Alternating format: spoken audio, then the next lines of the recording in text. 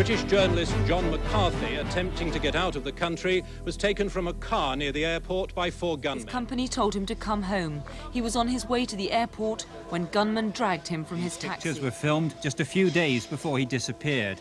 Since then, nothing's been heard of him. He's disappeared without trace. That first night that John was kidnapped was the worst night of my life.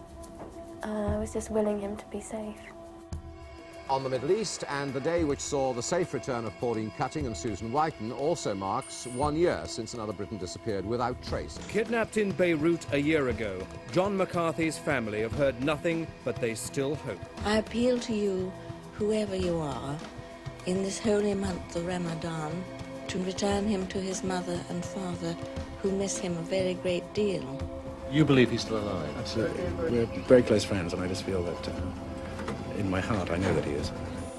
It's 2 years to the day since the British journalist John McCarthy was kidnapped in Beirut. It's not 2 days, 2 weeks, 2 months. It's nearly 2 years of a young life. Meanwhile, somewhere in Beirut, John McCarthy could be wondering what is being done on his behalf. His name isn't forgotten, but what is happening to get him out? His friends think the government is not doing enough to get him released. This afternoon, John McCarthy's friends took petitions to 10 Downing Street and to the Iranian embassy to urge both governments to press harder for his release.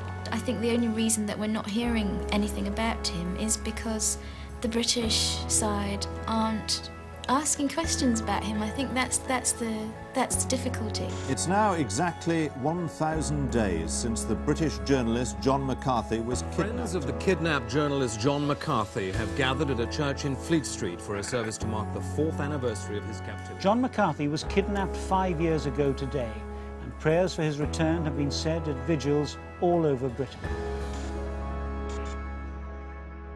After 1,943 days, John McCarthy is a free man.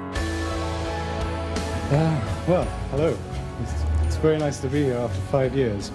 I would like to thank all those people who have done so much on my behalf, my family, my friends and colleagues, and all those people who have supported those campaigns. And my heart is very grateful for all those efforts.